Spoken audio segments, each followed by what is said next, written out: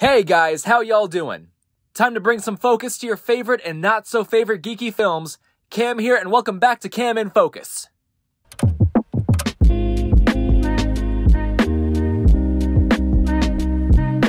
Alright, I'm just gonna skip my usual spiel this time. Subscribe to Geek News Now, follow us on social media, metallicdicegames.com, code GNN for 10% off, rippedapparel.com, code GNN10 for 10% off.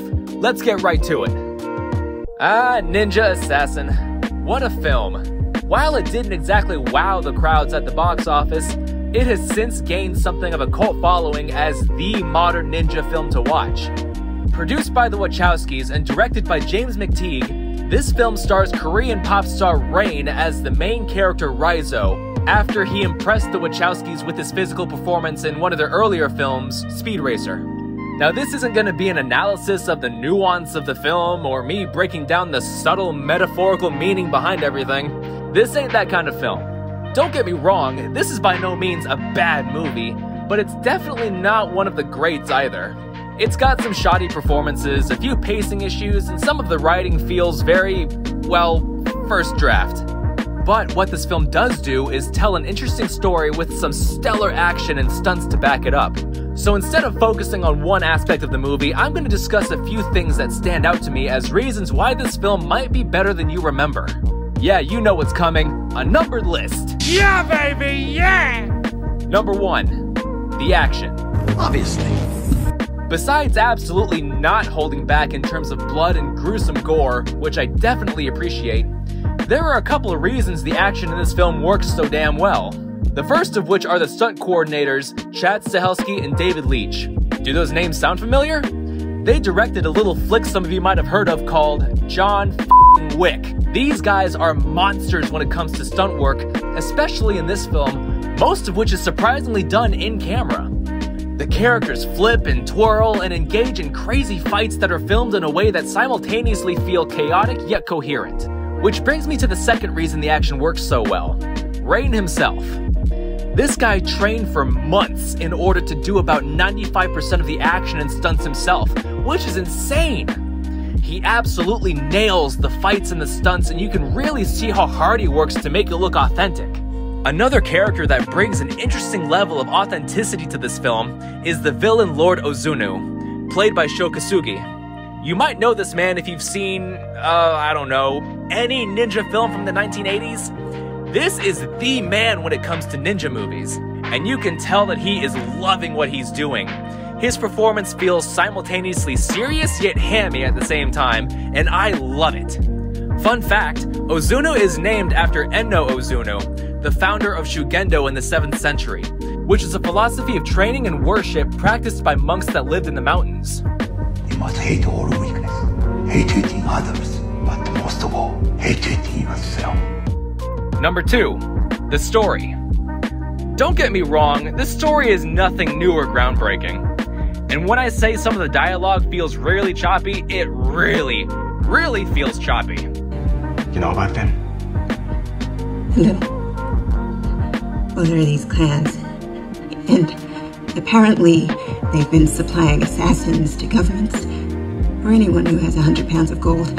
And about half of the story of this film, and half the film, is told in flashback. Normally that would really grate on my nerves and get really old really quick, but the writers do a good job of making the transitions between flashbacks and present day feel smooth by making the content of each flashback relate in some way to something our main character is doing or experiencing. It gives us the idea that even though Raizo is on the run from the ninjas, their teachings and their code are still ingrained into his everyday life. And to be honest, while the stuff with Interpol and the conspiracy crap really isn't all that interesting, I always found myself incredibly invested in everything involving Raizo and his ninja clan. The writers do a good job in portraying his time with the clan as something of a double-edged sword, and how they show Ozunu teaching his students was honestly really fascinating. My only real gripe with that particular aspect of the writing is that they didn't really go that extra mile to make his eventual betrayal of the clan incredibly believable. His reason is, of course, his love for a girl, but it culminates and comes to a head in a way that feels kind of forced in my opinion.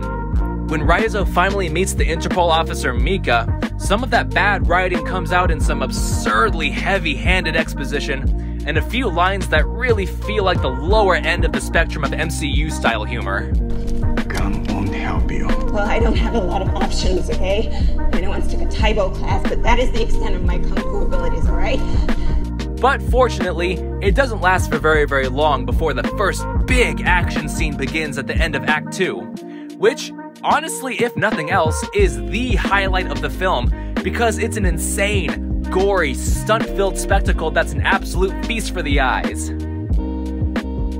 Number 3. The smaller details. This film has a lot of nice tidbits of detail that really help to expand the characters in the story, so I'm going to list a few here without getting too deep into them. First, the heart. The heart plays a big role in Raizo's character as what he believes sets him apart from the rest of his clan. Everything has a heart. I don't. Really? The film does a lot to show you how his heart begins to beat in sync with his lover Kiriko. Something I noticed was when Kiriko is about to be killed, very faintly in the background you can hear their hearts beating out of sync and panicked.